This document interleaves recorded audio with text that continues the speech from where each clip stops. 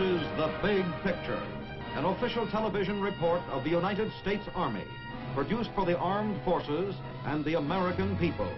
Now, to show you part of the big picture, here is Master Sergeant Stuart Quaid.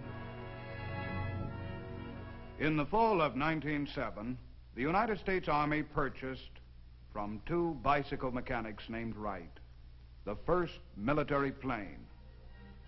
Guaranteed to remain aloft for 1 hour, it carried two persons, had an airspeed of 40 miles an hour, and was light enough to be transported in an Army wagon.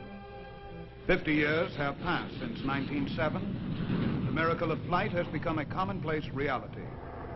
There seems no limit to aviation progress. This is the Army's tribute to the pilots, the mechanics, the engineers, and the countless others who have given wings to man's dreams. This is the age of flight, the air age. Today, air power is a dominant factor in the American defense program. Far out from all four corners of the United States, Navy and Air Force radar planes are spreading an aerial umbrella across the sky. Careful men, guarding against any sudden attack. They are a vital link in a radar team that includes the Dewline early warning stations in northern Canada, Texas tower installations at sea, and Navy picket ships. America has a shield of radar which will search out unknown aircraft long before they reach U.S. borders. But it is upon our airmen and modern aircraft that we must rely in case of enemy attack. Here is our offense and our defense, a magnificent bulwark of aircraft whose speed, strength, and dedication provides us with air power. But it wasn't always like this. For centuries, man gazed up at the flight of the bird in helpless envy. How easy it seemed, if all it took was wings. Alas, wings alone were not enough, as many bird men proved. Despite ingenuity and determination, they flapped and flapped in vain. And although the spirit was willing, it remained for Orville Wright and his brother Wilbur to point the way. On December 17, 1903, in Kitty Hawk, North Carolina, Orville won the flip of a coin and immortality.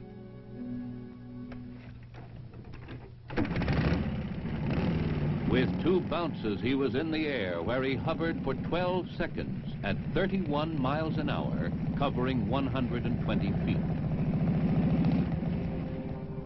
But there were other early flying machines, some that taxied, and some that hopped, some that didn't do much of anything, and some that, hey, watch out there! In 1907, the Army recognized the potential of aviation, and in 1909 it purchased the first military plane. The U.S. Army Air Service was founded under the supervision of the Chief Signal Officer. Early Army pilots were assigned the task of testing and improving the piano wire and canvas airships. They flew test after test. Not all of the flights were successful. The first man to die in a plane crash was an Army lieutenant. Now, planes were getting bigger.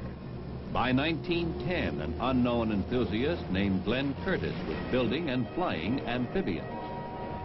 By 1914, the fledgling Army Air Service had expanded to several dozen planes. At first, planes were used only for aerial reconnaissance. But in time, bombs, and then machine guns were added. Pilots who had once waved at each other as they passed now shot to kill. These were the days of the Lafayette Escadrille and Baron von Richthofen's Flying Circus, of Billy Bishop and Eddie Rickenbacker. Americans learned new words, the Spad, the Fokker, the Jenny. With the end of the war, numerous new experimental planes appeared. And a new kind of scientist emerged, the aeronautical engineer. There was even a new kind of aircraft. It was called a helicopter.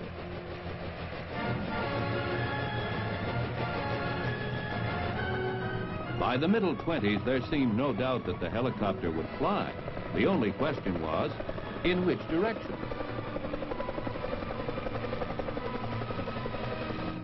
Some early four-bladed copters actually hovered, while others only bounced.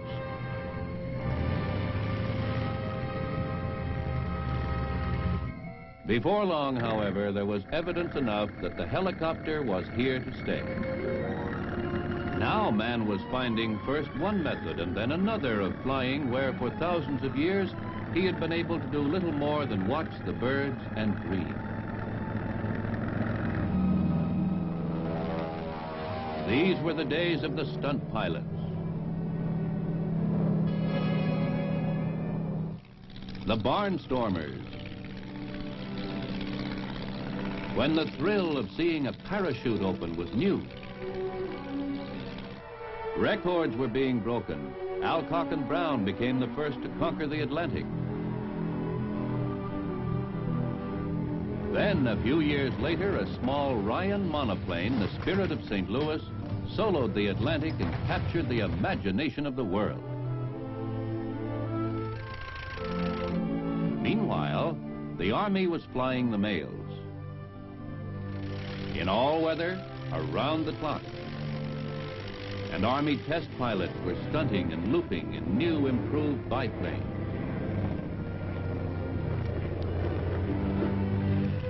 The autogyro was having its day and opening the way for today's American helicopter.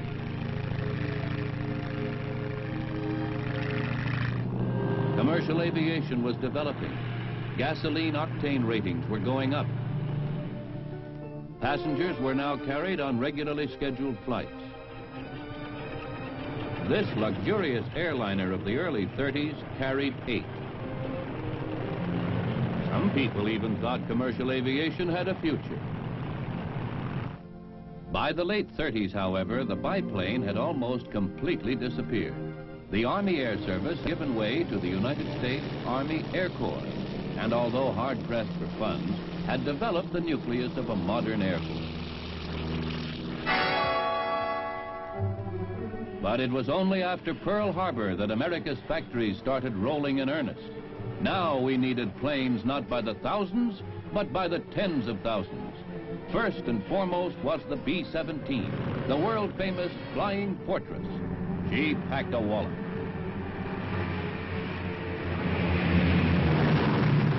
From all over America came the pilots, and soon the planes were ready. By 1942, vapor trails were over France. The air war was underway.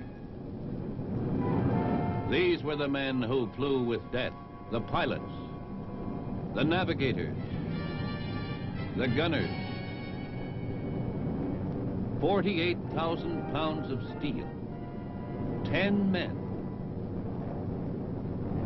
Swiftly, they streaked toward their targets. Mission, to destroy the enemy's ability to make war.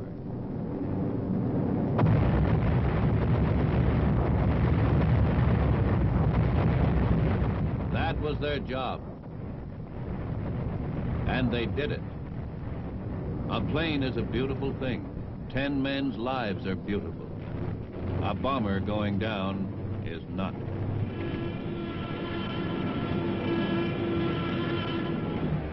But the odds were good for American pilots.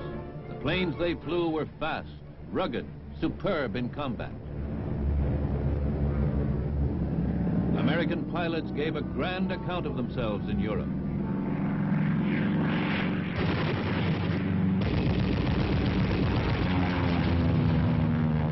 They drove the enemy from the air. And escapes like this were few. low-altitude strafing. Shattered enemy ground installation.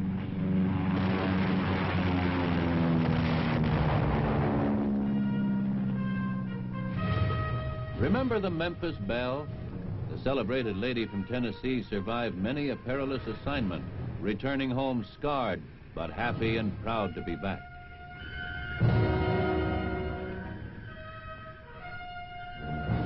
In the Pacific, many Navy ships were carrying planes. Courageous Navy pilots mastered early catapult launching devices, and aboard aircraft carriers they overcame an additional hazard, a rolling landing field.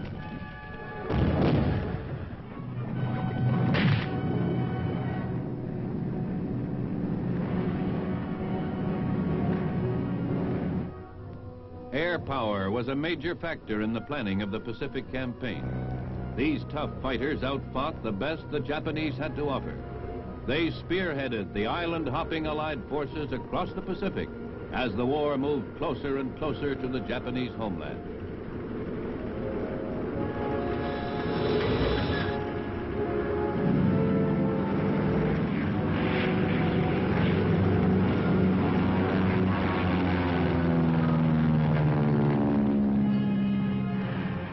Now it was only a matter of time.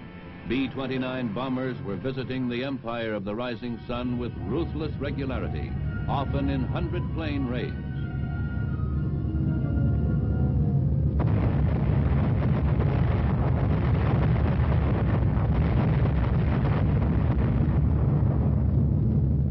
But it took only one B-29, the Enola Gay, to close that chapter in human history.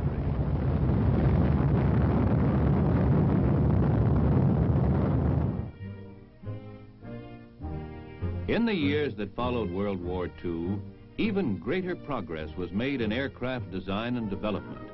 Army Aviation, separated in 1942 from the Army Air Force Corps, was experimenting with helicopters. The rotary wing aircraft, with its hummingbird qualities, offered amazing possibilities.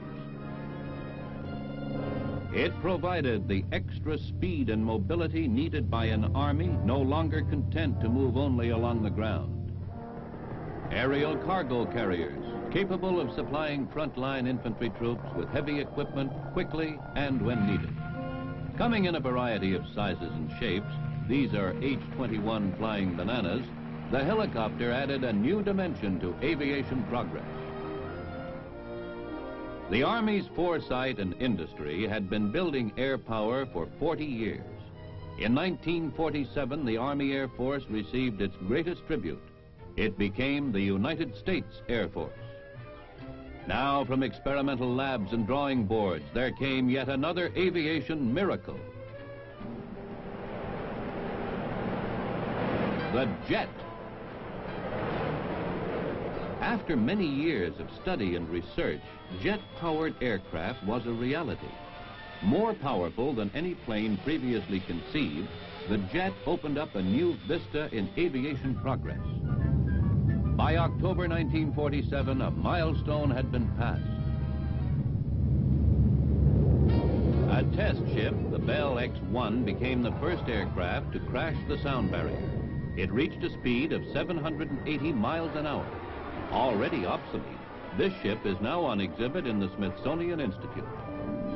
From such research came a host of modern Air Force jets. This is the F-84 Thunderjet, which went into mass production in 1948.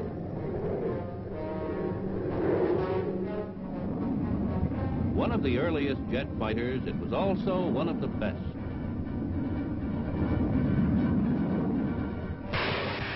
Fast, maneuverable, heavily armed and deadly, these F-84s packed a real punch. Jet bombers came right along with the fighters. First accepted was the B-45 Tornado, powered by 4 engines with a top speed of over 500 miles an hour. Next came the sensational B-47 Stratojet, driven at over 600 miles an hour with a range of 3,000 miles. A America was building an arsenal of jet bombers.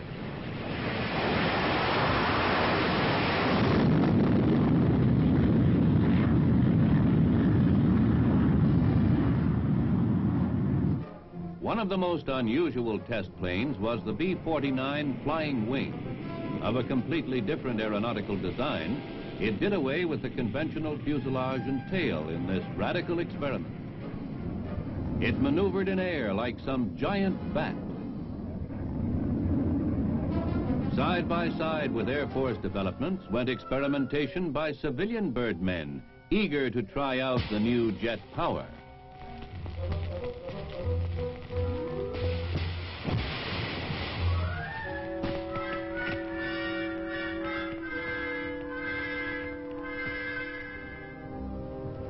But it remained for Korea to demonstrate the real value of America's jet aircraft. They proved themselves in combat.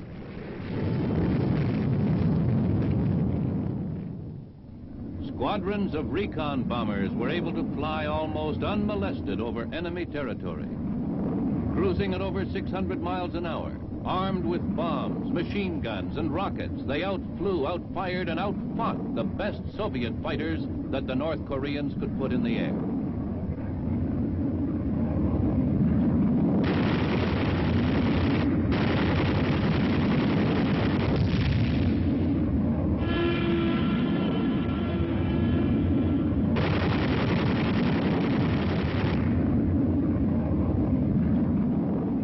Carrying up to 32 5-inch rockets, they wreaked havoc with enemy ground forces.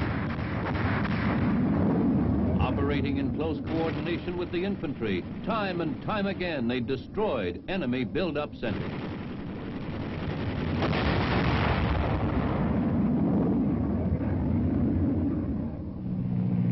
In this operation, the Air Force was not alone. Navy and Marine pilots flew many of the sorties flown in Korea by American forces.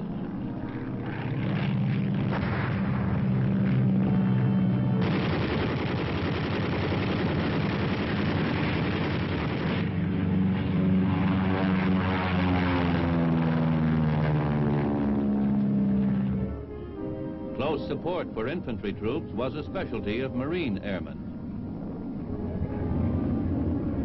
Working together, U.S. airmen of all the services gained control of the skies. For low-level aerial reconnaissance, however, Army aviation was used. In World War II, light planes like this were first assigned to infantry units. The effectiveness of the early scout planes resulted in the formation of Army aviation. In Korea, they were invaluable, for these planes were best equipped to cruise slowly through the winding mountain terrain. Light, rugged, and versatile, they could go almost anywhere. And where nothing else could go, helicopters went. The second half of the Army aviation team, they served as troop carriers and evacuated the wounded directly to rear-line hospitals. The Korean War found the American Army more and more airborne, by transport, by helicopter, by C-119 cargo planes. American soldiers took to the skies.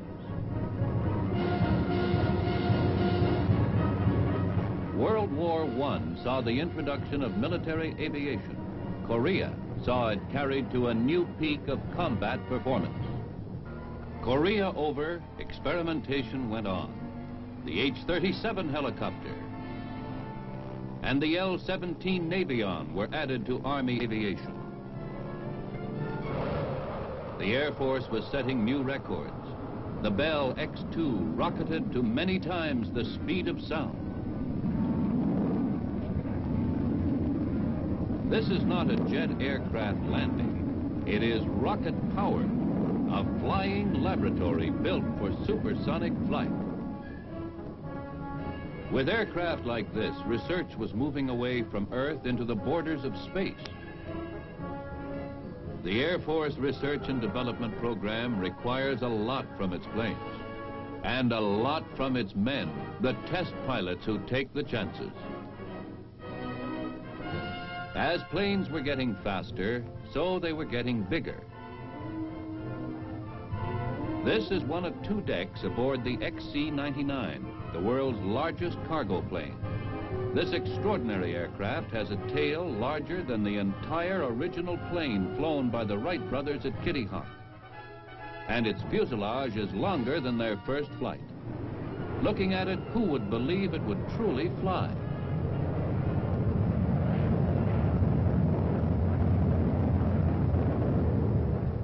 But it does. And with a range of 8,000 miles, it can carry 50 tons of cargo or 400 fully equipped infantrymen. Despite its size, however, it requires only a 5-man crew. The 6 engines push it forward at over 300 miles an hour.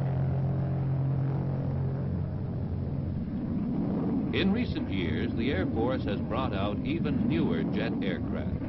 The swept-wing F-100 Super Sabre, unveiled in 1953, was the first of the supersonic fighters. Fighters capable of operating regularly above the speed of sound. Newest of these supersonic jets is the F-104 Starfighter. Known as the missile with the man in it, it made its debut in 1954. This fantastic fighter flies more than 1,000 miles per hour.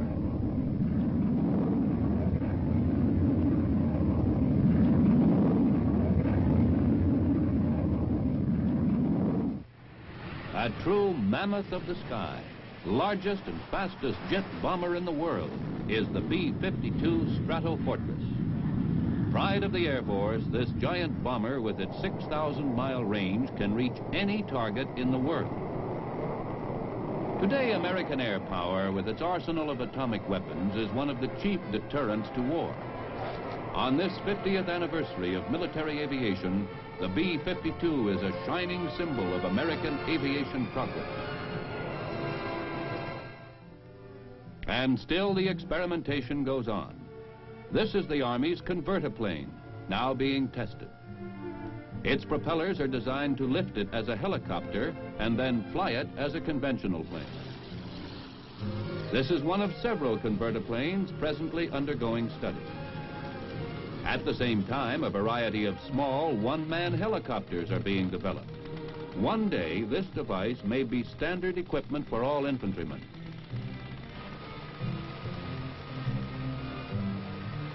It has passed all tests to date with flying colors. Here's another version of the same idea. The Army, the Navy, the Air Force, all three services are experimenting in this area.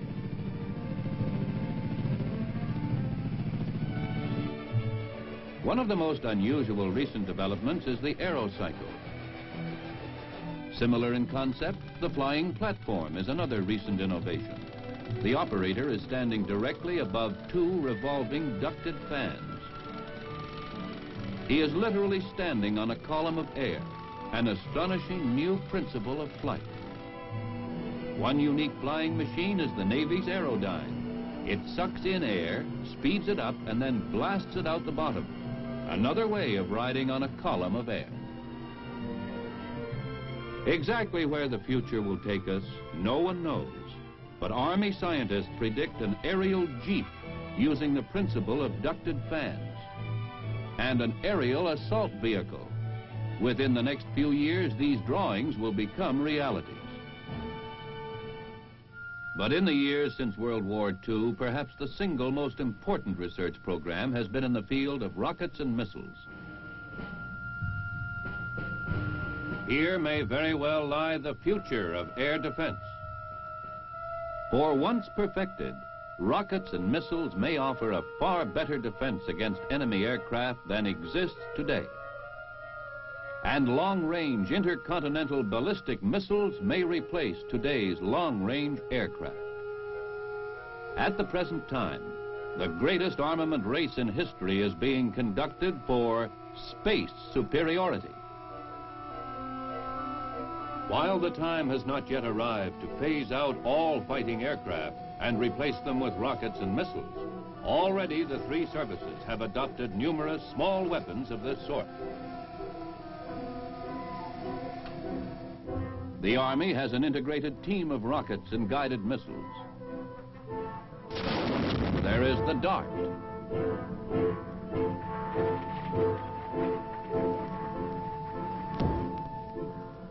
Nike Hercules. Honest John. Corporal.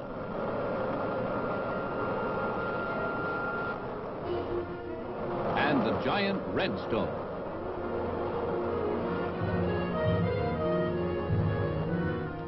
The potential of the missile seems unlimited.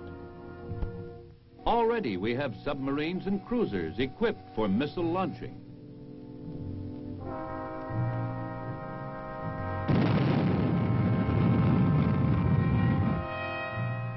Accurate and powerful, these missiles can travel through space at incredible speeds up to thousands of miles an hour.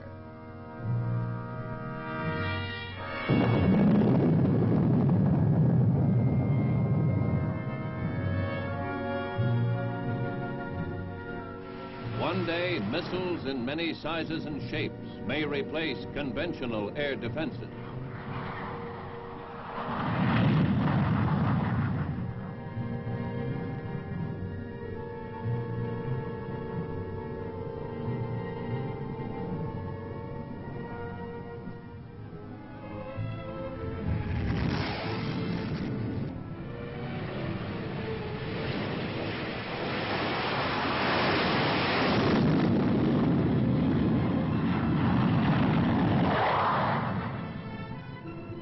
But today, Americans everywhere look to planes which fly and the arsenal of Army missiles to guard America against attack from the sky.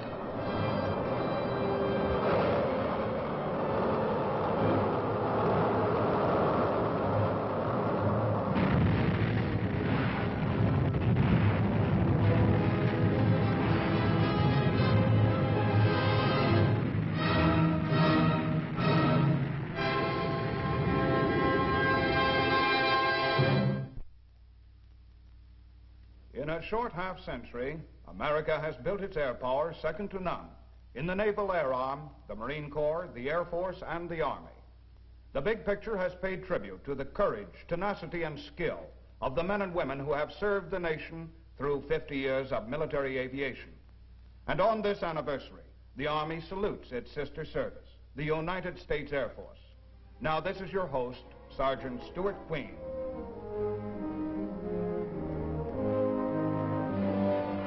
The Big Picture is an official television report for the armed forces and the American people. Produced by the Army Pictorial Center. Presented by the United States Army in cooperation with this station.